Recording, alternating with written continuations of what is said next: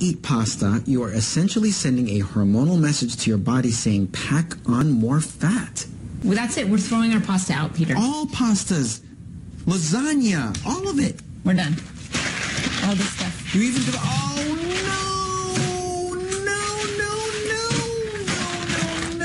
Let's just have it so we can look at it. No. So we've built up to clean up our constructors, assemblers, smelters, and foundries.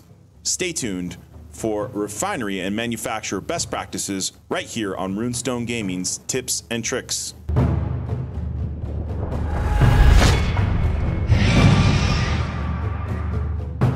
Cutting it out of our diet. We are done with pasta. We are done with spaghetti. We are done with linguine, fettuccine. Fettuccine doesn't count. It absolutely counts. We're going to eat vegetables. We're going to eat proteins, lean proteins. I'm going to make us chicken and asparagus and spinach. We're going to have a great winter. We're going to lose weight. No more pasta. Just have a bowl of spaghetti. Come on. Welcome to the Longhouse. I'm Runestone Gaming. Yes, pasta is bad. All pasta. Hit him with the disclaimer. These best practices are not for everyone. There are many different ways to approach this game. I think each individual's approach to both problem solving and creativity is what makes this game so great. As mentioned before, one of the greatest challenges in this game are the machines. Each machine provides us with opportunities to solve unique challenges. This is part 3 of a 3-part episode. In part 1 and 2, I provided you with a nice and compact build where you could see everything moving. Since this is the last part of a 3-part episode, we're going to mix it up. I'll be pulling off all the stops and showing you some more advanced building techniques. As such, I'll be covering what some more seasoned pioneers are dealing with, refineries and manufacturers. Let's start with refineries. Refineries are one of the machines from mid-game. What makes refineries stand out from the rest of the machines in the game is the fact that refineries have both input and output for liquids.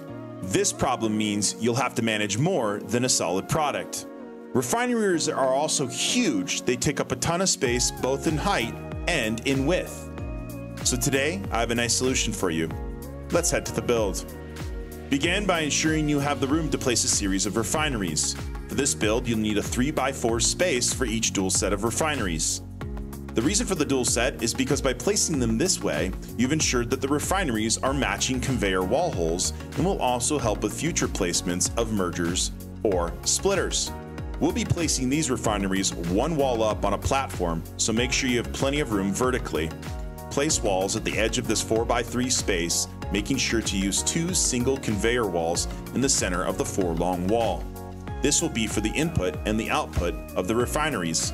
Now, you will need foundation between the walls. Place 1 meter inverted ramp foundation between where the conveyor holes lay. Place your refineries input at the edge of the tile with the input facing your direction. Move the refinery towards you 2 ticks. Place your splitters on the input side, making sure to line up the refinery input and the conveyor wall. Place your mergers on the output side, making sure to line up with the refinery output and the conveyor wall. Place appropriate belts between splitters and mergers and conveyor walls to match product input and output. I'm using Mach 1 belts for the purposes of this video, but you can very well run Mach 5. Place appropriate lifts on each input-output, then connect the lifts to the splitters and mergers. Place a pipe wall hole on the top edge of the conveyor wall hole, then use a pipe to connect those pipe holes. Place a pipe junction cross directly onto the pipe, making sure to line up the refinery liquid input-output.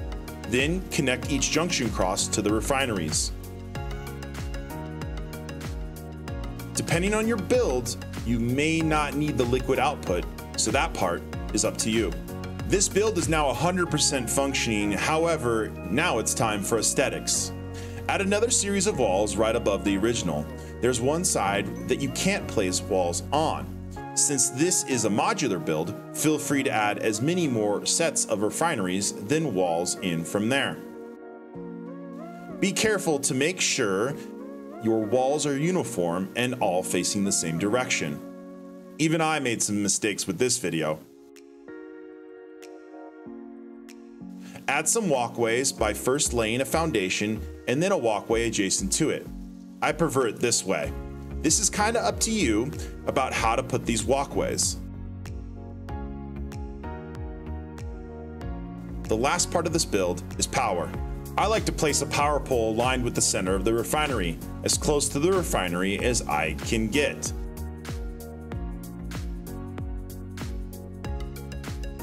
Then place a double wall outlet perpendicular to your power.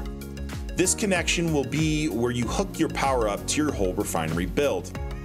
Connect your refineries to the power poles and you're done. As mentioned before, this is a modular build, so feel free to extend this build down a line of refineries that matches the belt and liquid throughput.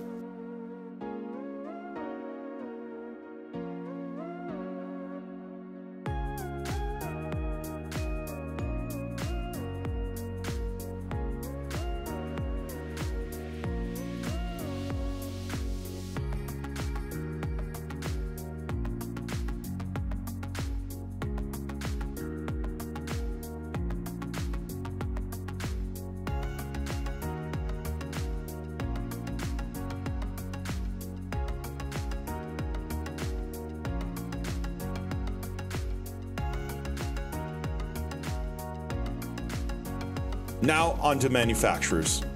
Manufacturers are one of the machines from mid-late game. What makes manufacturers stand out from the rest of the machines in this game is the fact that manufacturers have 4 inputs. This problem means you'll have to manage multiple supply chains and belts. Manufacturers are 3 tiles wide in size, but their height is double that of constructors. So today I have a nice solution for you. Let's get to the build.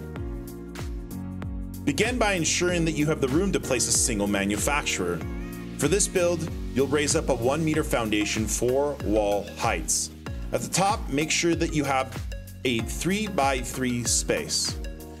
Place the manufacturer on the top of this 3x3 space, making sure to center the manufacturer between the 3 tiles.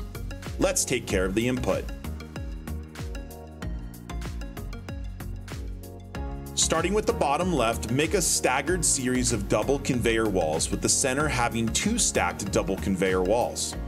Now stack 4 conveyor walls perpendicular to the double walls.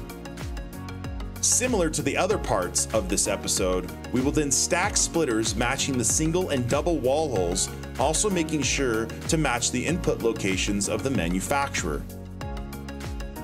Then delete unused splitters. Let's take care of the output. First, remove the 3 1 meter foundations adjacent to the output of the manufacturer. Place 3 regular walls, then place a single conveyor wall right below the manufacturer output. Continue this pattern perpendicular to the output. Stack mergers that align with the output of the machine and the perpendicular walls. Delete the unused mergers. Place appropriate belts between splitters and mergers and conveyor walls to match product input and output. I'm using Mach 1 belts for the purposes of this manufacturer part, but you very well could use Mach 5. Place appropriate lifts on each input and output, then connect the lifts to the splitters and the mergers.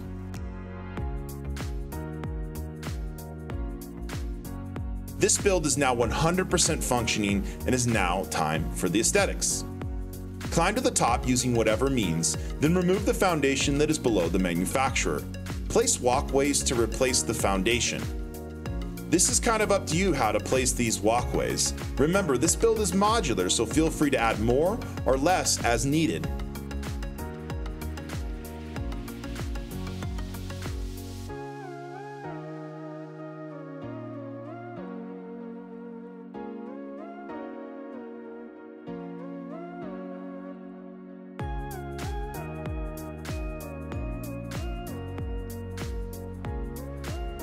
The last part of this build is power. Place 3 high pillar foundations near the manufacturer output. Place a power pole on top, then connect the pole to the manufacturer.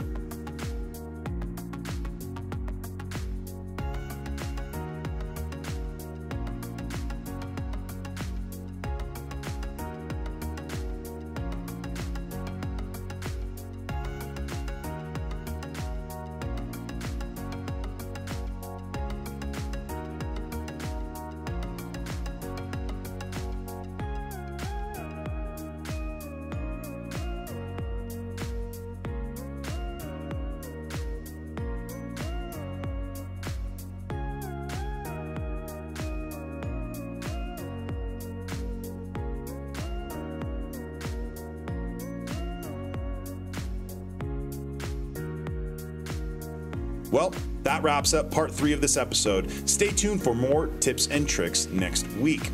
I put a ton of effort into creating these videos, so please leave a comment and subscribe if any of this helped you.